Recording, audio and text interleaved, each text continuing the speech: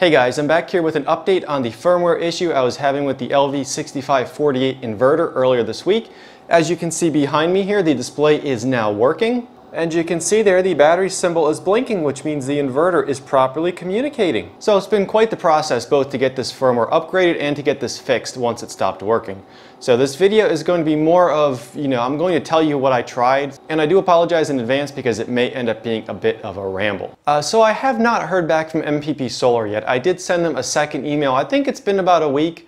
And in all fairness, they do have an automated response that comes out that indicates it may be delayed due to COVID problems, COVID quarantines. I'm not really sure what's going on. So I did end up trying to load the firmware that was posted on the DIY Solar forum, and that was version 112.19. I was avoiding that at first for a few reasons, one of which was that is OEM firmware. It's not MPP's firmware. I didn't know if the two were different, if MPP had done anything special to their firmware. And the other reason was that a number of people on that forum were posting problems flashing it, saying that it was causing overheating issues and all that. So I ended up downloading that firmware and thought I'd give it a try anyway. So of course when I tried to load that firmware, it said write failed. It didn't even try to start, it didn't really do anything. And that was the same problem I was having previously when I was trying to flash the 12.13. Now in that thread, there's been a lot of ideas and suggestions thrown around. One member reported that he was able to get the firmware loaded by repetitively blowing on the PCB for the entire 11-minute flash process. So he actually removed the circuit board from the housing of the remote control panel and blew on the electronics for 11 minutes while this file flashed to that piece of equipment. I don't even know what to say to that. Now at this point I did have the circuit board out of the case and it didn't feel hot, it just felt normal electronic warm, nothing bad. I have a pair of 80mm computer fans here. I just taped them straight to the front of the board and they have plenty of airflow. You can feel the air blowing out the sides around it, so it was nice and cool after that. And it seemed like it was trying to flash. It would say that it erased, but it would fail and say 0 blocks writed. And yes, it says the word writed.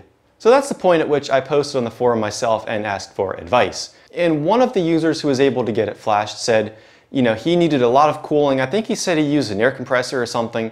And he had recommended trying to throw it in the freezer for a few minutes, so I put it in the refrigerator. After it was in there for about 10 minutes, I plugged it back into the inverter and tried to flash it, and holy cow, it actually started to flash.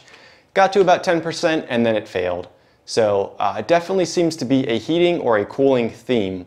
So at that point I thought, okay, maybe it just needs more airflow. I've got this very large 4-inch duct fan. It's a squirrel cage fan design here. It doesn't have a CFM rating on it, but it does say 2,620 RPMs. So I directed this thing here, the output of this fan, directly on that circuit board, pretty much like a windstorm on the thing. You think it would take the firmware? No, it still failed and still said 0 blocks writed.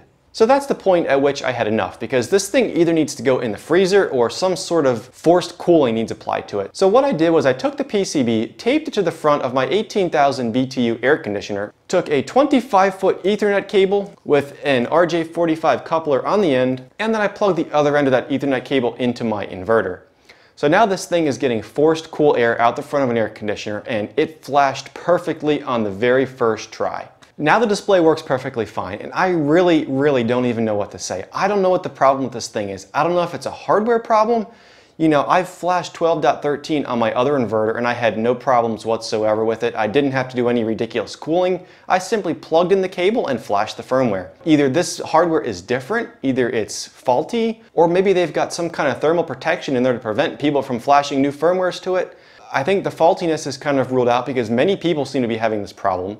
I think any sort of thermal limits maybe is ruled out because it's not covered in their documentation of how to flash this thing. In the meantime, the person on the forums who had the official MPP firmware had directly sent that to me, and I was able to compare the two files, and the firmware that is supposedly from MPP is the same firmware that is from the OEM. Same files, it's the same checksum hash. I checked it out. The bottom line is I would not touch the firmware on your inverters unless you have to. The only reason I started down this path is because they had the buggy firmware in this inverter that would not communicate with the Pylon Tech protocol. So if you're thinking of attempting this, please understand the risks and know what you need to do to cool this device down to get this firmware to save to it. So yeah, I think I will be pursuing the EG4 inverters from Signature Solar, and there's a variety of reasons for that, one of which is the 500 volt charge controller. as opposed to these are 250 volt. Additionally, I know I can pick up the phone and call Signature Solar directly, whereas I'm now waiting over a week for a response from this manufacturer in China. So yeah, other than that, the usual. If you have any questions or comments, leave them down below. I don't know if you found this video interesting or not, but if you did, please hit that like button before you go. And thanks for watching and listening.